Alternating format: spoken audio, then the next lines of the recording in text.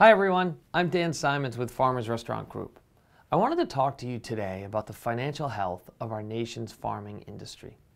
Did you know that on average the American family farmer only receives 17 cents of every dollar that we spend on food? How's that possible? How is it that the person that creates the product, manages the land, takes the huge risk, and they only get 17 cents of each dollar the consumer spends? Think of a 5-pound bag of potatoes. The average national retail price for that bag is $3.29. At every step in the process, a cut's taken.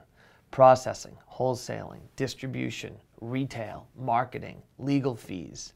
And when all is said and done, only 60 cents remains for the farmers who created those potatoes. And potatoes are better than average as far as income for farmers. A single box of cereal retailing at $4.79 only brings in a nickel for those farmers that produce the food in that cereal box. In 1952, it was 47 cents out of every dollar. And to be clear, that's not profit, that's their top line revenue. Load in all their costs, and it doesn't take a genius to figure out family farming is a risky business. This is why my partners in the restaurant are farmers, individual farmers and family farmer organizations like the North Dakota Farmers Union. We're pioneering an economic model where farmers own equity in the final step of the food supply chain.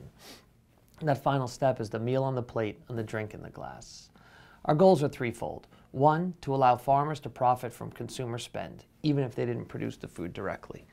Two, to increase the overall demand for family farmed product, both directly through our restaurants and indirectly through influence on the consumer and the restaurant industry. And third, to learn and educate about family farming versus big corporate agriculture. So let's ensure we support what is so important by thinking long-term about the backbone of our food supply chain, which is the American family farmer.